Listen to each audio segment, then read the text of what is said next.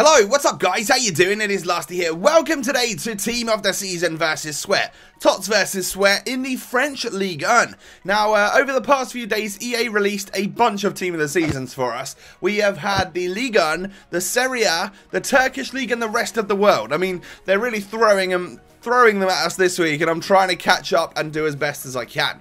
Today's episode is powered by my sponsor Elgato Gaming and the HD60S capture card. If you guys are looking for 60 frames a second, no delay, all of that great stuff in your capture card, then make sure you look no further than the Elgato. There'll be a link down below in the description for you guys to pick one up if you'd like. Okay, so heading on into the video then, we start with the goalkeeper, of course. He doesn't count towards the battle that we're having on TOTS versus Sweat. So I've gone for the 82 rated Trap. You know, pretty average standard goalkeeper. In hindsight, what I think I should have done, woulda, coulda, I don't know, is go for the 92 rated Team of the Season Ruffier, because the guy's like 30,000 coins, which is absolutely nuts. However, our first battle is between the left back and the right back. Right back being Aurier, he is very strong and very quick. And then the left back being Team of the Season, Sidibe, who has got 81 pace, 85 defending, and some all around quite good stats across the board.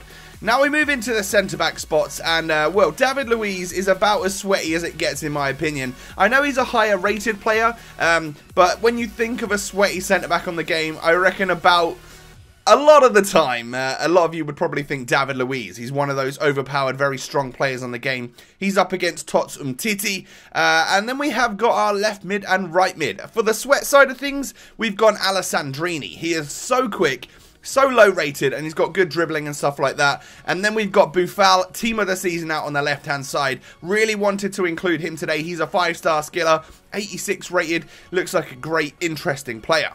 Now in the middle of the midfield, we've got Tolisso, who has got some really well-rounded stats, and I think is always the central feature of a Sweat team if I come up against a Ligue 1 team. And then Ndoye, who has got crazy stats, including 95 physical, which is absolutely immense. And then we've got some pretty good strikers up front. We've got BEAUVUE, who I know is like a transfer card now, but he's 79 rated with 89 pace. He is definitely a sweaty player. And then we've got Team of the Season Ben Yedder, someone I've wanted to use for a long time. He was in a squad the other day that I did, and I needed to use him again because, as you guys know, if you've been following me for a while now, Ben Yedder on FIFA this year is just one of my favourite players for sure. One absolute god he is. So this squad is relatively affordable, I guess. It's one of the cheaper sets of Team of the Seasons if you don't buy the madnesses like, you know, Ibra, Di Maria. It's around 300k this particular squad, and I keep scoring goals like that, and I keep conceding goals like that. I don't know about you guys, but it's really frustrating when you've worked really hard, you get through with that player that you want to get a good goal with for a clip, and then the goalie saves it, it gets parried out, and your CDM manages to score the goal, or something stupid like that. That's what's been happening to me a lot lately, and I was just realising a reason why I'm getting so very stressed at this game lately, and I think it's because I just haven't had any easy games. In like the last 3 weeks, every single game I've been going into has just been effort, like mad effort. Everyone's been on at least the same level as me, so it's a struggle to get a win. Lovely goal, some great dribbling by BOUFAL here, by the way. What a finish that was. But yeah, everyone's either been on the same level as me or they've been better. So I've been losing more games than I normally would have, and the games that I've been winning, well, it's been an absolute slog to get the 3 points or whatever it is. That means I've been scoring less goals. You know, gone are the days for me where I've been beating people 5-0 or something. I don't know what's happened to those guys.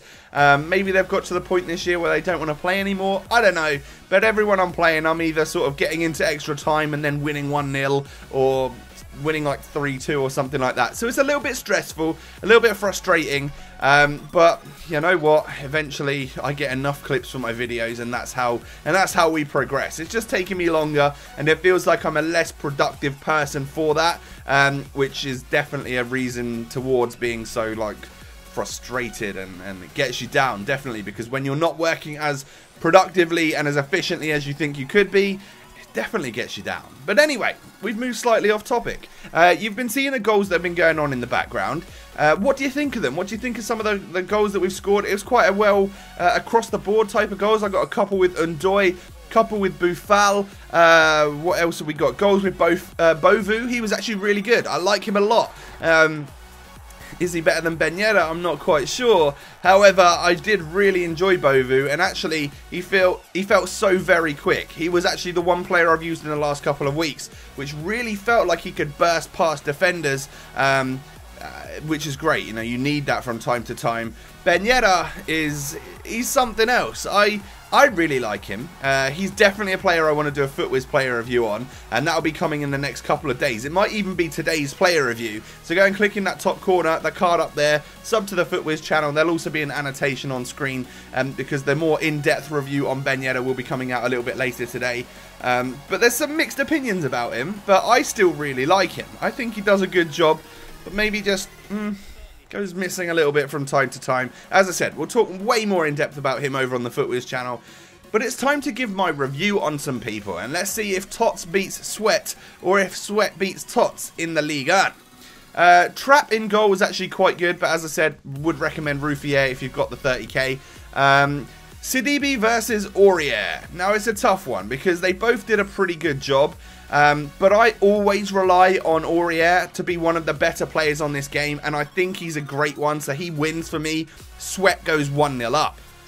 I think Sweat's going to go 2-0 up as well right here, because although Umtiti was quite good, David Luiz is something else on this game. He's really solid at the back, and he actually can push forward as well sometimes, which is quite useful. So Sweat goes 2-0 up right now. And now we need to battle it out in the centre of midfield. And there is a clear winner for me. Ndoye was awesome. I really like this Team of the Season player. Apart from his pace, he's a member of the 80+ club. And he's got that 95 physical. So he claws a point back for Team of the Season. It is now 2-1 to Sweat. And let's equalise that, shall we? Because I really love BOUFAL. He was an incredible TOTS player. Probably wasted a little bit out on the left mid spot. If you use him at left wing or left forward, he is going to do work for you. And Alessandrini was definitely vacant in this squad. So we even it up at 2-2, and it's time to choose a winner. It's a tough one, but I think Ben Yedder edges it for me. Like, I scored more goals with Ben Yedder. I like his style better, like the 4-star skill, 5-star weak foot type of thing. And I just think he is a really solid little player, an absolute gem on this game this year. Even his non-rare, if you can't afford this one, his non-rare first original card is just so ridiculously good.